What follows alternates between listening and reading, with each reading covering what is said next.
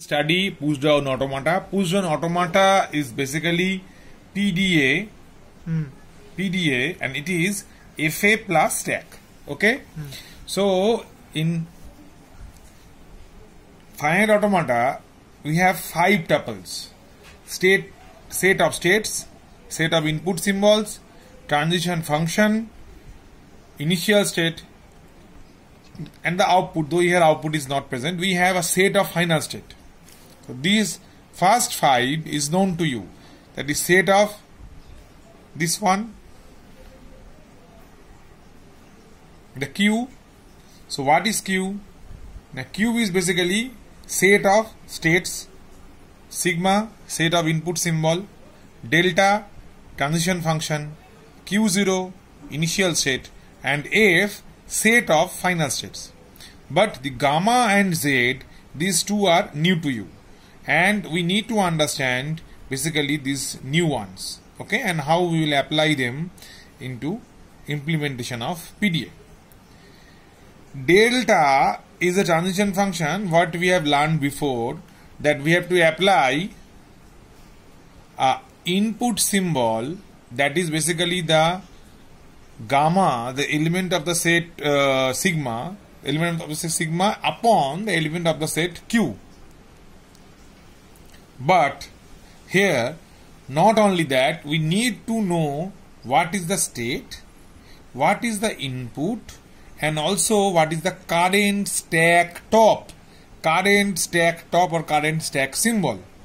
And if we are able to know that, it will goes to into another state, and there will be a change. There will be a change in the stack symbol. So applying a input to a state, and according to that also we have to know what is the stack top or stack symbol, and that is basically gamma. So gamma is finite set of stack symbol, Z, that is basically the start symbol of the stack.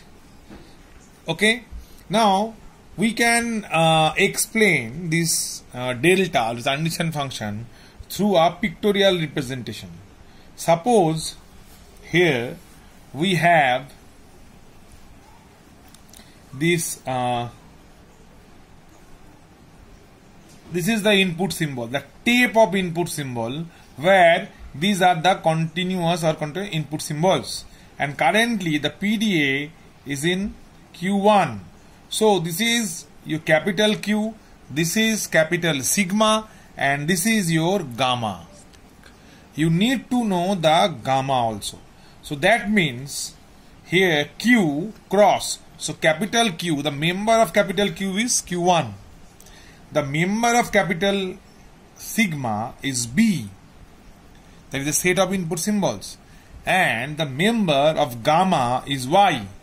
So I am applying, so my transition function is look like what I have. The state is Q1, the input symbol is B, and member of the gamma set is Y. So it is like this: Q1 B gamma. This is Q, the member of capital Q, the member of sigma, the member of gamma, and that leads to Q2, that is another set, and Y will be replaced by AB. Why it is gamma star? As all of we know that star means clean closure, so that means it may be replaced by lambda or any other symbol. The one symbol can be replaced by more than one symbol, or it can be replaced by lambda, that is nothing. Clear? Now as Y will be replaced by 2 stack symbol A and B, so B will go in the stack top and A will go in the stack top, and B will in the stack symbol Y can be replaced by more than one, that is AB, and A go top of the stack, and then top minus 1 is B. Okay, this is the continuation of the previous video. And now if you see that this is the current PDA in pictorial representation, and after at this situation, after applying this transition function, the PDA will look like this. That is, as already I have applied B, so it goes to C. Now, as per this transition function, Q1 must be changed to Q2 and Y will be replaced by AB. So, in this diagram, you can see that this goes to C, Q1 changed to Q2 and Y is replaced by AB. You can see here the changes. This B goes to C, B has already been applied here. Q1 changed to Q2 and Y replaced by AB. Done? Okay. Now, so this is called instantaneous description. This particular representation is called instantaneous description. So the pictorial representation of the PDA is this, and the symbolic representation of this picture is called instantaneous description. That means at a particular instance, at a particular point, which describes the whereabouts, the PDA, that is called instantaneous description. That means what? If we see this thing, that after applying this is the current presentation or the current pictorial representation of the PDA, and this diagram can be represented using this instantaneous description. That is, you can see after applying this we have got this picture. So this picture can be represented by this. How? What is our current state? Q2. So Q2 is here. What is the entire remaining input symbols? Remaining input symbols. AB has already been applied. So the remaining is CDA. So CDA. And the entire stack is ABXZ. So it is ABXZ. So this is ID, instantaneous description of the PDA. Okay. So ID is clear. Now if I ask you, thus what is the ID of this?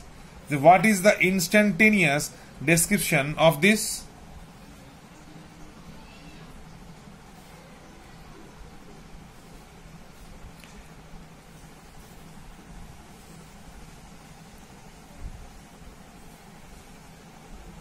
If you write the instantaneous description of this, it can be written as, what is state? Q1. So it is Q1. Then my input symbols are B, C, D, A, and my stack symbols are Y, X and Z. So this is the ID of this diagram. Clear? Similarly, this is the ID of this diagram. Clear? Now, let's take what is called ID move. So what is called ID move? That is the change of ID from one ID to another. What is this? This is a transition function. Okay. What it says? It says when you are in Q0, and your input is A, and your stack top is Z. So with Q0, input is A, stack top is Z. If this situation is there, then after application of this transition function, state change will occur. Q0 goes to Q1 and Z will be replaced by SZ. Z will be replaced by SZ. So now if you look at this ID, your state is Q0. These are the entire input symbols, and these your entire stack symbols. So as only Z is there, we can understand this is the only symbol present in the stack. Other symbols are not present. So that means your state is Q0, input is A, and stack top is Z, as this is the only stack symbol. So Q0 AZ, that means this transition function can be applied because this is the ID. This is the ID. So ID will tell you that what transition function you able to apply. As we require these three things. These three things is present here, so we can apply. So after application of this transition function, Q0 changes to Q1 and A is replaced by SZ. So Q0 become Q1. This A is used up. So only we have AB and Z is replaced by SZ as we have here. So this is the change. Okay. So this is the ID that will represent the current PDA. This is the application of transition function, and this will have the change. Now, if we say that this is our transition function number 1, always we cannot say that, or always we cannot able to write in the transition function. So for that purpose, we can give them a name. So if we say this is transition function number 1, so that can be written that this is the ID upon which this T, the aligned T, this can be used. This is used to represent that. So this is the ID upon which this transition function number 1 is applied, and we have got this. So this after application of this we have got Q1 AB SZ. Okay. So Q0, this is the ID application of 1, we have got it. This is called ID move. Okay. Now in the next lesson we will understand how to convert a context free grammar to PDA. Okay. So in the last part of PDA we will understand how to convert CFG, that is our context free grammar, into PDA. The first thing is that the context free grammar must be in GNF. It must be in GNF. The VTPS form must be in GNF. And then we have the PDA. It consists of 7 tuples. The first one is number of state. It is fixed here, Q0, Q1 and Q2. Then your set of input symbols, that is sigma. Then delta, that are transition functions. Q0, the initial states. QF, the set of final states. As it is a single, though it is represented using curly braces, because we are writing here a set, not a single symbol. So that's why it is written here using curly braces, because we are representing here a set, not a single symbol. It is single symbol, so not required. Though it is a single, but it is representation of a set. That's why using curly braces, just like this one. Now this one, V union Z, it is the gamma. It is the gamma. So V union Z, V is the number of variables present in that grammar. Suppose in the grammar we have the variable A and B. So gamma consists of A, B and Z. Z is the only stack symbol present initially. So when it is V union Z, it is A, B and Z, if A, B are the variables, and Z is the stack top. Okay.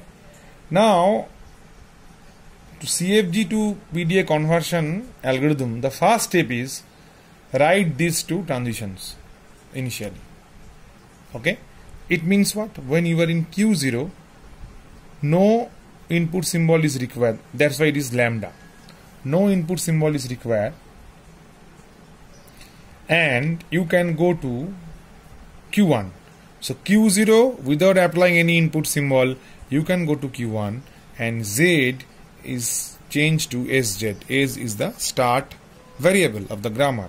So Q0, without applying any input symbol, when stack top is Z, you can go to Q1, Z will be replaced by SZ, where S will go to the stack top and Z top minus 1. And another transition function, that is Q1, when you are in Q1 and your stack top is Z, that time also no input is required. Without applying anything, you can go to final state, that is QF, and Z will be replaced by lambda. So Z vanishes and it will be replaced by lambda. Okay. So these two are fixed. These two transition functions are fixed for all CFG to PDA conversion. Now step 2. In step 2, we have to look out each and every production one by one.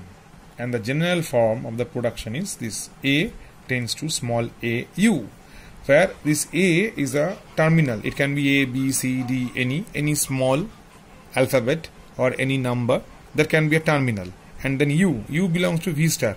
As we know, in GNF form, it starts with a terminal and followed by any number of variable. That can be 1, 2, 3, 4.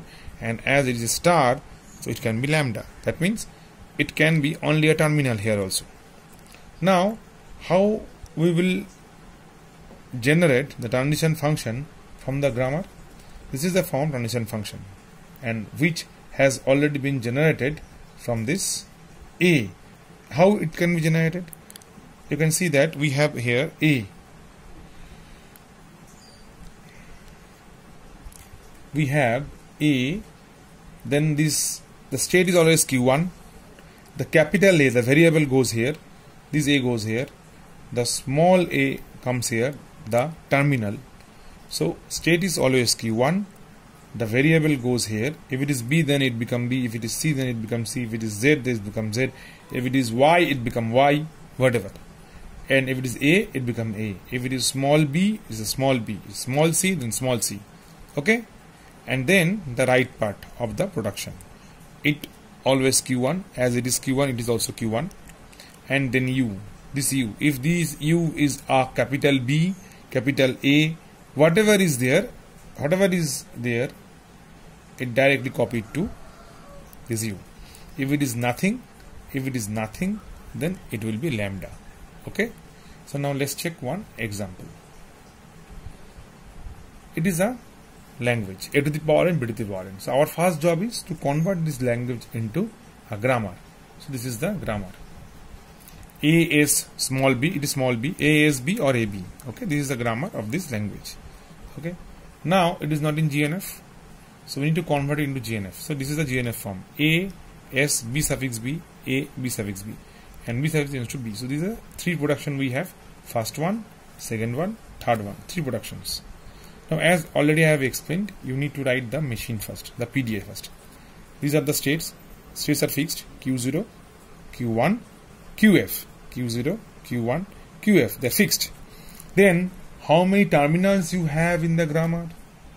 Those become the input symbol. The terminals become input symbol. So, how many terminals you have? The small a and small b. So, the small a and small b become the input symbol. Okay. Then transition function delta, which we will define later. Then your initial state Q0, final QF. Now this V union Z, remember that V union Z.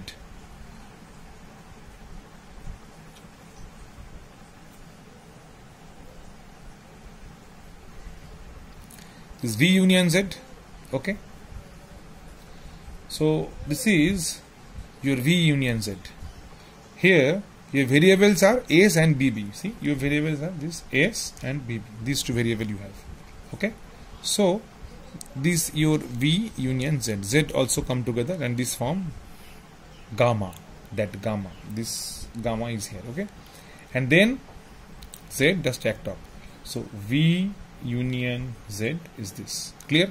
Now in the next page of this conversion, we will refer this B suffix B as capital B only. The B suffix B as capital B only. So as the conversion, in the first step, as I have told you, first step is fixed. So Q0 lambda Z, Q1 SZ, Q1 lambda Z, QF lambda. These two, as I have told you, these two is fixed. This step 1 is fixed. Just what is written here in the conversion part, I have just copied these two and named them 1 and 2. Clear? Now the next part. As we know, as per the algo, if it is this, we have to write this. For this, we have already have explained this thing. Now you can see that if we apply this algorithm, what will happen? This is our first production. As I told you, we convert the B suffix B into capital B. We write them as. So, check this. Is always Q1. Now capital A comes here. capital A comes here. Here A is S, so A come here. Okay, A is come here. It is A, so it is S, S. Okay, now it is A. The small a come here. So small a, here it is small a, comes here. Okay, now U, what you have, that is SB, capital S, capital B, SB. So this SB, this U come here, U. So this SB, clear? Again, A, S, small a, U, here U is SB, so SB. Done. Same for this one. How? S tends to AB, so A, Q1 is fixed. B goes here and S here. Clear?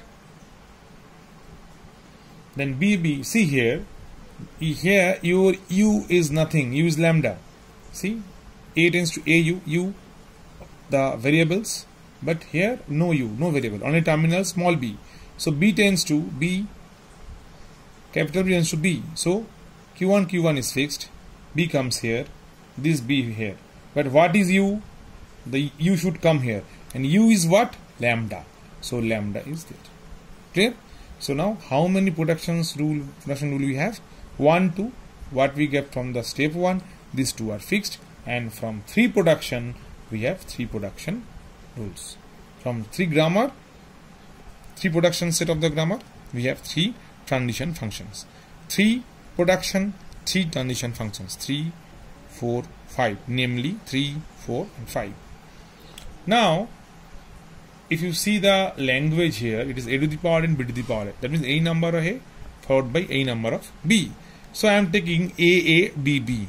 AABB is the string which will satisfy this grammar. Now you are going to apply that. So I will see the ID move.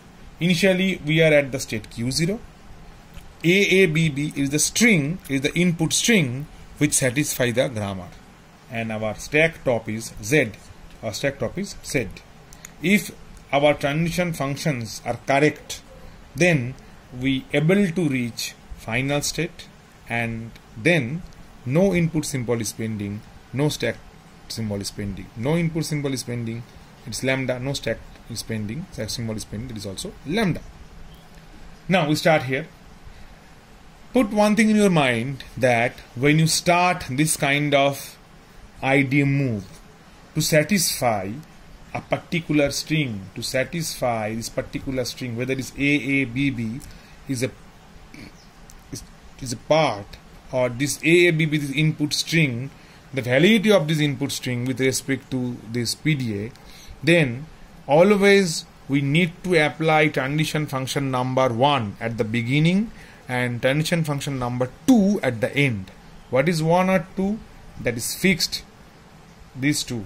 Always when we will try to check that the validity of any input string, then first we have to apply transition function number 1 at the beginning and transition function number 2 at the end. In between we have to apply these transition functions, the other functions which we have derived. Maybe it is 3, 4, we have got 3. So these 3 will require to apply in between that. Now initially we have applied 1, and as I have told you in the 1, what it is state, see, no function is mentioned, only number is there. You can see this is your transition function number 1, where Q0, the state is Q0, no input is required, stack top is Z, we go to Q1, as no input is required, so the input remains same as previous, and Z replaced by SZ. Q0 tends to change to Q1, Z become SZ. So when we apply this Q0 A Z, so when we apply Q0 lambda Z, Q0 become Q1 and Z become SZ. So this Q0 become Q1 and Z become SZ. Okay. So this ID move is happened by applying transition function number 1. Now if I ask you, what are the other transition function now we are able to apply? Now we are able to apply the transition function where in the left side, this is basically the left side of the transition function, where in the left side we have Q1 A S, Q1 A S. So now Q1 A S we have in transition function number 3 and 4, Q1 A S, Q1 A S. Okay, so Q1 A S and Q1 A S, maybe we able to apply 3 or 4, any one we can apply according to our requirement. Now here I have applied 3. Okay, so if we apply 3 Q1 A S, so what will happen? If we see what will happen, S become SB, Q1 remain Q1, S become SB. So if we apply 3, Q1 become Q1, 1A is used up, so remain ABB, A 1A less because it is used up, and A is replaced by SB. So as AS will be replaced by SB, is become SBZ. Clear? Now current ID is Q1 ABB SBZ. Okay. Now I applied 4. So in the 4, what it says? It says if it is Q1 AS, it changed to Q1 B. So S will be replaced by B. So A is used up, we have only BB remain, Q1 remain Q1, and S will be replaced by B, so it become BBZ. Okay, then I applied 5, but mind it, it is not like that. First we apply 3, then 4, then 5. We can apply in any sequence as we require. We can apply in any sequence as required, and also we can apply one transition function more than one times. And also, if not required, we not required to apply any transition function if that is not required. Always, it is not that we have to apply all of them. Suppose if I don't require 4 or 5 or 3, we don't need to apply. What is required, that we apply. Suppose I need to apply number 4 3 times and 5 1 times, I don't require 3. Done. That can be also possible. So after applying this 4, we have got this. So Q1 BB. See what are the transition function now able to apply, where we have Q1, this B and B, Q1 B and B at the left side. So see where Q1 BB is present. See in only transition function number 5 we have Q1 BB, Q1 BB. So if we apply this, what will happen? Q1 remain Q1, B will be replaced by lambda. So B used up, B will be vanishes, B become lambda. Okay, so now here if we apply 5, this capital B vanishes and this small b is also used up. So Q1, one small b is remain and one b vanishes, so it become BZ. It is wrongly written here, it must be BZ. Okay, it is wrongly written, it must be BZ. Q1 small b and it is BZ. Then upon that we again apply 5. It is, I am telling you, this is BZ. Okay, this is wrongly written, it is BZ. So if it is BZ, then Q1 BB again B will be replaced by lambda. So again application of 5 will give you Q1 lambda Z. How this lambda will come? As one B is there, okay, I am writing it. I am writing it separately.